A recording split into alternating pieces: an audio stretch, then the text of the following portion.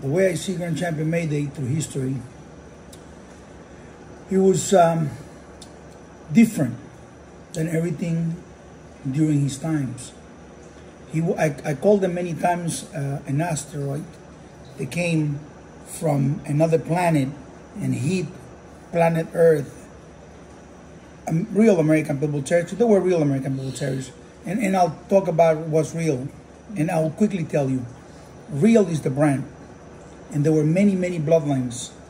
But there was a website of Grand Champion Mayday, which now I own, by the way. And this thing about Grand Champion Mayday is everyone that had a bloodline and had their own brand, they gave the owner, friend of mine's, of Mayday, one of their beaches. They wanted to try their dogs with Mayday. And it was incredible because it was Mayday in the center on the page, and you have Mayday, all the females from all these top dogmen, breeders, respected people within the community of people that had dogs, game dogs at the time. And it was an indicator that everybody wanted to cross themselves with Mayday. And that's what happens when you have a powerful brand, and Mayday created their powerful brand, his powerful brand, through performance. He was bred incredibly. He came from two different ends, that each one of these ends were developed by a group of men and a man, which is Hollingsworth, and then the Tan and Carl Cruz and Mr. Burns and Fletcher Chavez. All these came this way, and then you have Patrick, and then you have Hollingsworth. And this group of men of high standards clash, and this explosion created Mayday, and his power of production was unbelievable. I mean, I remember in the Bronx, New York, and I'm on 161st Street, and I'm handling Chanel on one end of the Concourse, and handling Chanel herself. That was about 1998 or something like that. I'm handling Chanel, and Hunch is becoming a champion as well on the other side of the Concourse, right by Jerome Avenue and 161st. So Chanel became champion first, he became champion after, and the whole world was looking at this, and they were like, whoa.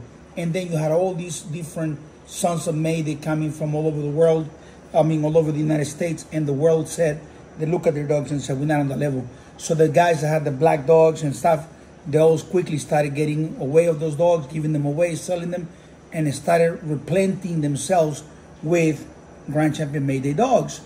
And Mayday flew to Ecuador, was in Ecuador already at the time actually. The thing about this is not the first time that something happened when everybody flocks into this super stud dog.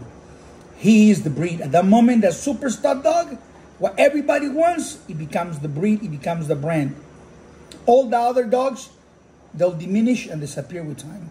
So that's why the breed is always, and Mayday was the breed between 1996, 94, because the owner was working with the dogs, my dear friend VA, and by 2000, the brand was Mayday. If you didn't have a Mayday dog, you were worth nothing. And so then some events happened, whatever. People want to make decisions who was the best son to breed to, which was the best way to breed to, whether it was 50%, 25, blah, blah, blah, and now cross, battle cross. All these ideas were being thrown around.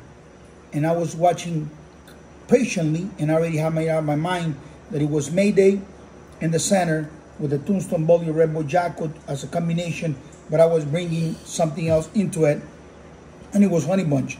But I wasn't doing what everybody else was doing. I was bringing the Ronnie dogs, and I was bringing the Ronnie dogs out of Honey Bunch, and it came here, and it worked perfectly for me. It wasn't cheap because I tried all sons of Mayday. They were great, and they were good. They were good, but the production was not great, and I didn't have the time to waste. I wanted it great. I wanted it one bullet that was better than everybody. You know, all those dogs were good, but they were not great. And I found what I was looking for. I found that missing piece, that everything. And it was hidden in a place in the hands of a sassy boy. And I was able to go see the dog. And I would have to say that, like I said before, my life is like a Forrest Gump story in so many ways. You know, coming all the way from New York and landing in this place And this dog being available was like a dream came true in the very down moment of my life. And I was holding on to my dogs. That dog, Macho, one time winner, became available. And I created Awesome Buck. And when I created Awesome Buck, we became the brand. And just they didn't know it yet. But with time, I was going to prove it. And the truckloads of merits kept on coming, kept on coming. We left the United States. We conquered the world. We were amazingly all over the world. It's all history now. It's in the rear view mirror in history. But we created something. And then, so when Mayday was gone, his kids tried to make some noise, but they didn't have the people that had him. They didn't have the ability to create this beautiful thing. And I was holding something that I called the golden vein.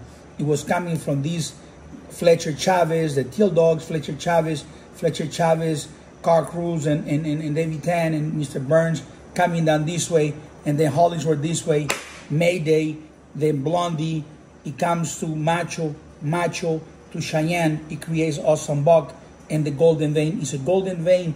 It's a big mountain where there is spats of small, how do you call it, nuggets of gold. So you get a guy that, boom, got a great dog, but there's no vein that continues with greatness. And I saw this golden vein in Mayday, but it was not, everything back got destroyed. And I said, from this point going forward, I will preserve this, and it will be called the golden vein. So I continue going in this direction, creating the golden vein and building merit. So it was not a matter of opinion. It became a matter of fact, undeniable global elite dogs and the grand champions and the clusters. Mayday came from a cluster, and so was Yellow, came from a cluster. And he was young Chico Lopez looking to create clusters. And that happened. Clusters came out of my own breedings, and he became one man.